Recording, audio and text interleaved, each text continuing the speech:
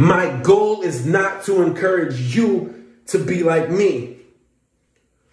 The goal of any pastor or preacher worth their weight in salt is to free us to walk in the highest manifestations of who we've been created to be.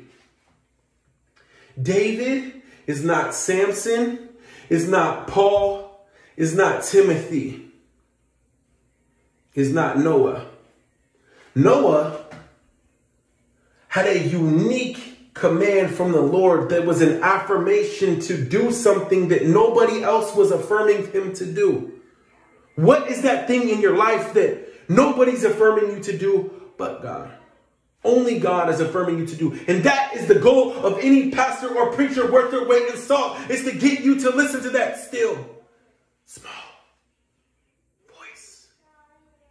Because that still, small voice will give you the feet of a deer and enable you to stand on mountain heights. Get your commands from the Lord. Get your affirmation, your deepest affirmation. You can get affirmation from friends, family, colleagues, people you look up to, but your deepest affirmation has to be from the Lord. Type amen if Jesus is king.